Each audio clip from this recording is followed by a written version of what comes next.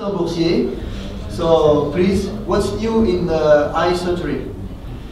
Good morning, everybody. Thank you, Philippe, for your welcome and kind introduction. I appreciate it. Thank you also, George, for your invitation to talk about eye surgery. It's a pleasure to be here. We still have nothing to disclose in ophthalmology. As an introduction, and to be very honest, I have to say that robotic surgery has currently no added value in ophthalmology. Yes, I mean why, Philippe? And there are three reasons. The first reason is that eye surgery is already minimally invasive microsurgery with excellent results. The second reason is that we already work like robots. For example, cataract surgery is a quick, standard, low complication surgery.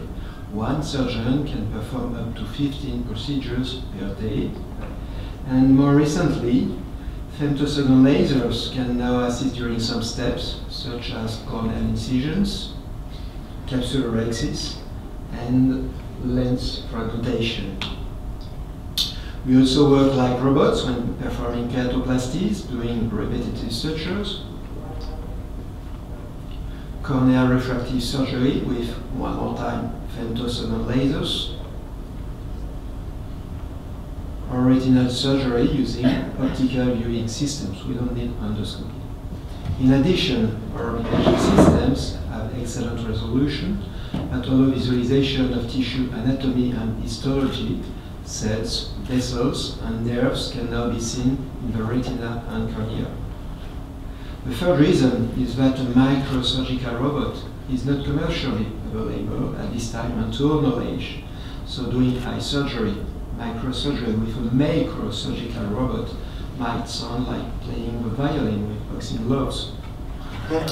If we look at the results being done, the number of ophthalmological papers has therefore remained very low since the first publication in 1995. There are nonetheless many potential advantages to the use of robotics in eye surgery, such as increased precision, better ergonomics, improved patient access to surgeons, and surgical training. As a result, robotics could improve patient care. The old version, the HD version of the Da Vinci robot, has already been used in experimental conditions to suture corneal laceration, to perform keratoplasties, and to remove foreign bodies, lens capsules, and vitreous. However, the authors reported a lack of precision due to poor visualization of the operative field and the absence of microsurgical instruments. Surgery lasted longer, and these elements were considered to be hurdles to further clinical investigations. We had the opportunity to use the SI HD and more recently the XI version of the Da Vinci system at the Arcade Center in Strasbourg, and we performed various ocular surface surgeries on pig and more recently on human eyes using microsurgical instruments that are currently available. So at the end of this phase, we concluded that robotically assisted ocular surface surgery might be technically feasible for humans. The decision to perform amniotic membrane transplant surgery in a clinical setting was taken because it is one of the most simple, safe, and common procedures in ocular surgery. In other words, we wanted to start with a low-risk surgery. The study was approved by the local ethics committee and the French National Agency for Medical Devices. It aims to investigate the feasibility of robotically assisted ocular surface surgery. We included 3 patients with persistent and painful corneal ulceration and low visual acuity. We used the Da Vinci SIHD surgical system of Strasbourg University Hospital. General anesthesia was practiced on each patient. The patient cart was installed at the patient head. An assistant was present near the patient to change the tools and to irrigate the cornea during surgery. The arms were inclined at a 45 to 60 degree angle to the surgical field in a triangular fashion. The camera was oriented vertically above the eye. Motion scaling was set to 1.5 to 1 ratio. Procedure started with scarification of the cornea. We used a fine tissue forceps arm number 1 and a snap fit scalpel arm number 2 to remove loose corneal epithelium. A 12 by 12 millimeter piece of amniotic membrane was then prepared, and a single layer of the membrane was delicately detached from its support with two black diamond microforceps. A patch was then placed over the corneal surface, and it was secured to the conjunctiva with 8 interrupted 80 polyglactine sutures. Each suture had 3 loops and was done with 2 black diamond microforceps. The mean operative time was 30 minutes instead of 20 minutes with manual surgery, but the Da Vinci provided appropriate dexterity to perform delicate ocular surface manipulations. Robotic tools were safe for ocular tissues and the membrane also. At the end of surgery, a resident used a second console. He was able to manipulate arm number 3 and to cut the thread with pod scissors, as we usually do in manual surgery. At the end of surgery, a bandage contact lens was placed over the cornea. 3 consecutive procedures were performed on the same day. This was in June 2014. There were no complications and no need to convert to manual surgery, and all 3 patients went home on postoperative day number 1. Follow-up was unremarkable for each patient.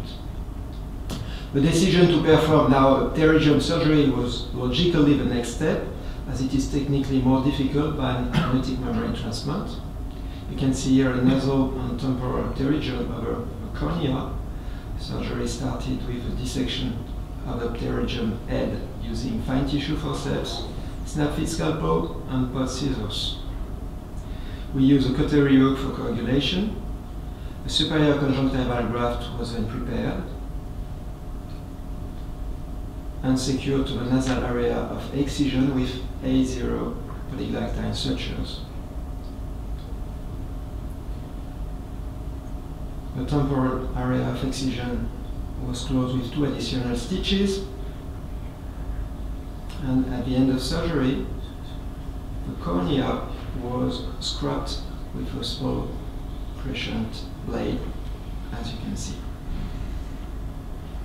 Operative time was 60 minutes instead of 20 to 30 minutes with manual surgery. There were no complications and no need to convert. Follow-up was unremarkable. We appreciated the mobility of the arms, motion scaling and tremor filtration that provided good quality surgical movements. The millimetric precision as well as the resolution of 3D image were acceptable for ocular surface surgery, but not sufficient for intraocular surgery. The robot is useful when we have to work on patients with difficult access. And finally, we appreciated being able to manipulate the 3 arms at the same time, as we usually do for teaching. We hope that continuing R&D will bring about technical improvements, such as specific instruments for eye surgery, increased precision, we need micrometer, not millimeter, but micron, automatization of repetitive movements, lasers, and imaging systems. Many experimental prototypes dedicated to eye surgery have been developed over the last 15 years. The iris system is one of these. It has been used in experimental conditions to perform both anterior segment and posterior segment intraocular surgery. Precision appears to be excellent, but currently none of these prototypes are FDA or CI approved. To conclude, robotic surgery is now a clinical reality in ophthalmology. The first patients are French. Even though there is currently no improvement to clinical practice and therefore no added value, we believe that future study will allow the definition of override indications.